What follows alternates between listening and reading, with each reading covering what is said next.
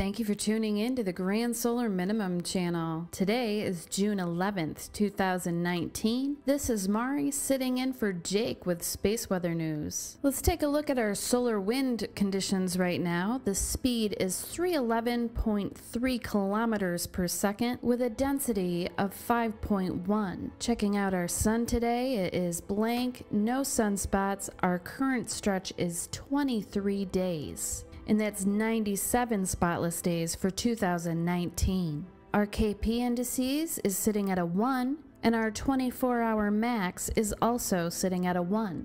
And taking a look at the SDO, we see our coronal hole that Jake was talking about yesterday. Solar wind flowing from this northern coronal hole could reach Earth on June 12th through the 13th.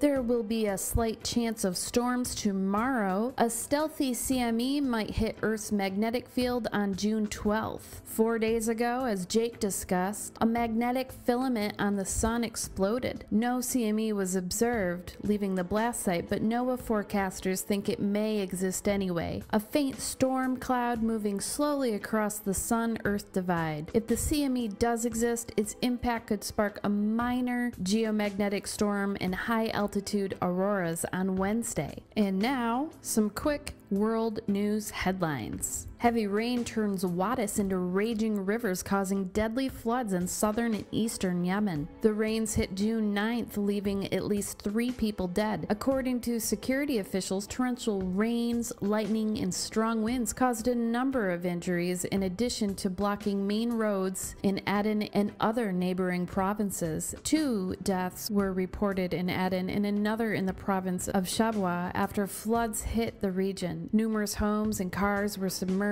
Wadis turned into raging rivers, destroying crops and roads. According to local media reports, rainwater mixed with sewage in one province threatened the lives of residents as they may suffer from the spread of diseases and epidemics. Weather officials said Aden recorded 77 millimeters of rain, that's 3.3 inches of rain on June 8th, with most of it falling in a 3-hour period.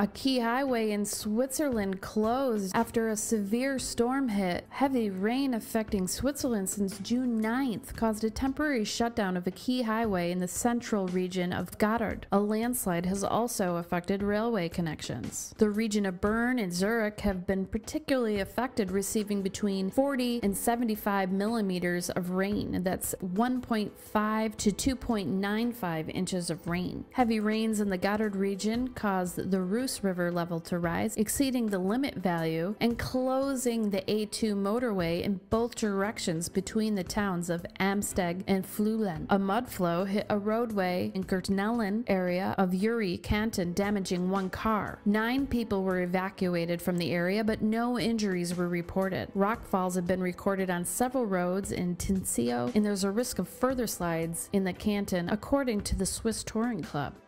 Tropical cyclone Vayu strengthening on its way across Pakistan. Extremely heavy rain is expected. Tropical cyclone Vayu formed June 10th in the Arabian Sea as the 3rd named storm of the 2019 North Indian Ocean cyclone season. The system is gradually strengthening as it heads towards Gujarat and Pakistan. Heavy rain is expected across coastal India and especially over Pakistan, where Vayu may stall before moving further inland. As always, we'll keep you updated. Thank you for tuning in to the Grand Solar Minimum channel. If you're not subscribed, please go ahead and hit that subscribe button. And please like and share.